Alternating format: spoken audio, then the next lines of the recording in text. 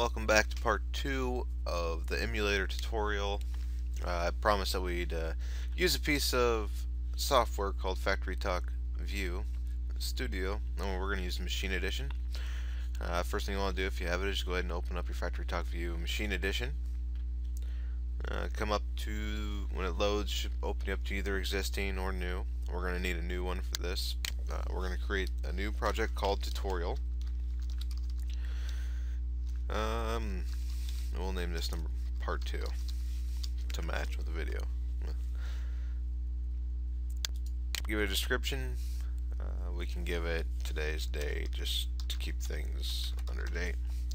Then we hit create. It'll go through and it's gonna go ahead and build your project for you. It's gonna list everything over in your Explorer or your tree. Keep everything grouped nice and tight.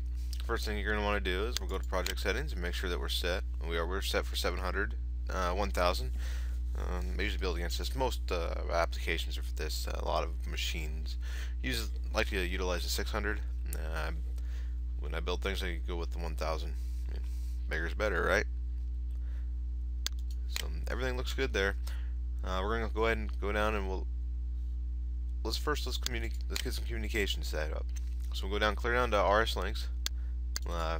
Double click on communication setup. We want to create a new configuration. Make sure it's checked. Hit finish. Loads up the communication screen. We have a device shortcut, and then you have your local machine, which is Rslogix Enterprise. It's another part of Rslogix, just a different format. What we want to do is we want to add our PLC. If you remember correctly, in the first one we called the PLC tutorial. That was the name of the project. We're going to go ahead and we're going to add tutorial. We're going to go over here to our backplane, because if you pull up Rslogix, you'll remember that our virtual backplane chassis.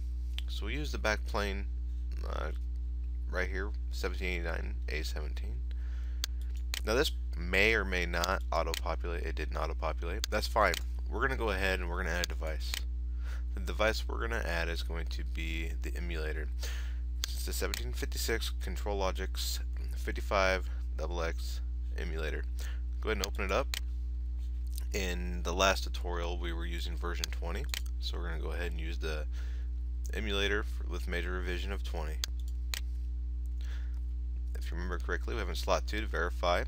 If you haven't already, you can start up your emulator and it should auto-generate and pull up, and then you'll see that the emulator is in slot 2 of this chassis. We set the chassis up for 10, then it comes to 16. So select slot 2, hit OK. Now that you have the emulator in there, your tutorial, emulator, both highlighted, click apply, and it'll tell you that you've made the following changes to the shortcut tutorial. The old design, we didn't have one, and now we have a new one, and it's the emulator. So everything's good? Yes. We can verify that's okay. Application goes through, localhost, there's a sign, no path runtime device is assigned. The runtime is where you would save this file if we were going to go ahead and run it using the emulator of FactoryTalk View's Machine Edition. And we'll get into that later when we go into FactoryTalk View. But I wanted to show you that it is possible to hook up your FactoryTalk View to your emulator and make both parts as you're doing it. Save some time later down the road. We already verified it. Click OK. And it's saved. So we're going to do simple. If you remember correctly, I already opened up Rslogix 500, opened up our tutorial, and then I went ahead and went online and turned it to run. We have a start push button, and then we have an output for our motor. We're going to go ahead and go back to FactoryTalk View Studio. We're going to go to the folder named graphics, and then we're going to select the first one and expand it, which is displays. It auto generates 4 for you. It gives you a main out the door, alarm, diagnostics, information, and then main. If you want to add a second window, right click, new.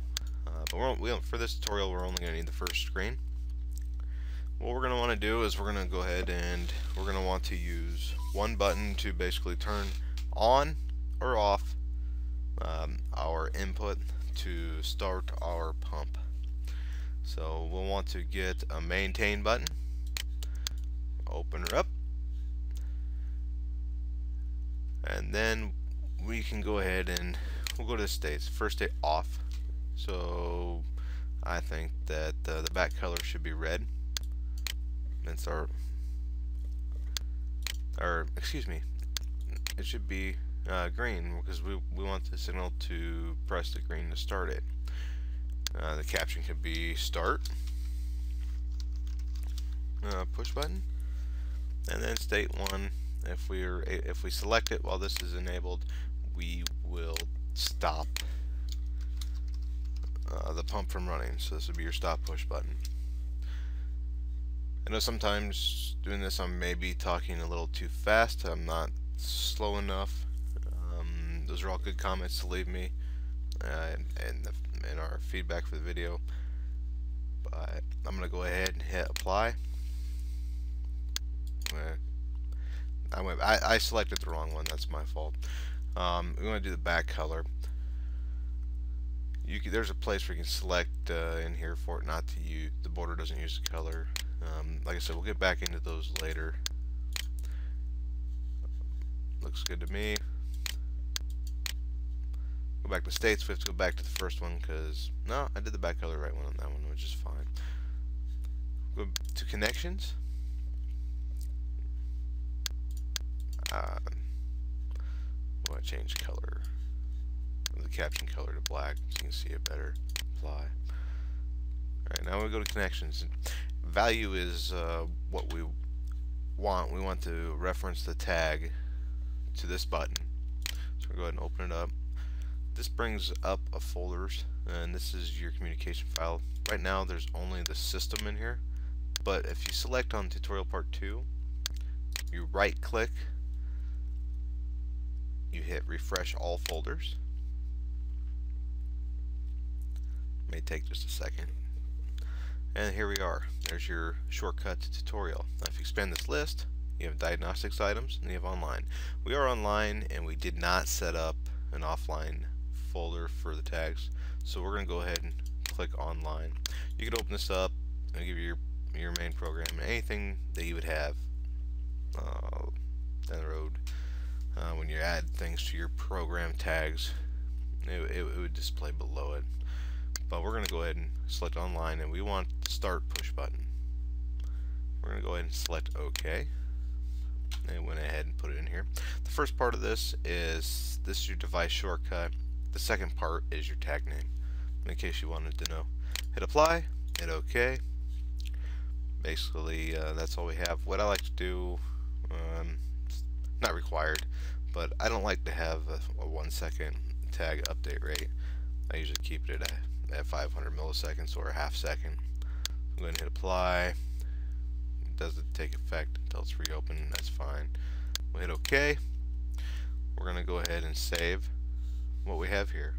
I'll close it. We'll do what it says. Open it back up, and we're good. And now, because we did set up communications, say we were online, we're going to go ahead and I'm going to minimize this. Or not minimize, I'm going to shrink the window so we can see it. Up here's your hide Explorer window. We're going to go ahead and close it. We don't need it at this point. What I'm going to do here is I'm going to show you that we are connected with the program and that it will work to run your tag. Again, we're online in green. Go ahead and hit the play button. This goes ahead and lets anything in this group run active, populate, run displays, showing timers, numbers, whatever that may be, whatever you have. It should right now be connected with the PLC, or emulator in this case.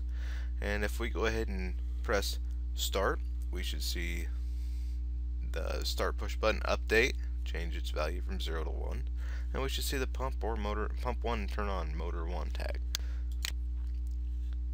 And it did. As you see it come on. We can stop it. We can start it. Stop. Start. Now we're having fun, right? Anyway, I wanted to show you that you could do that. In the next tutorial, I'm going to go ahead and we're going to work with timers. We're going to work with setting presets from your FactoryTalk View HMI and go from there. Again, thank you for watching.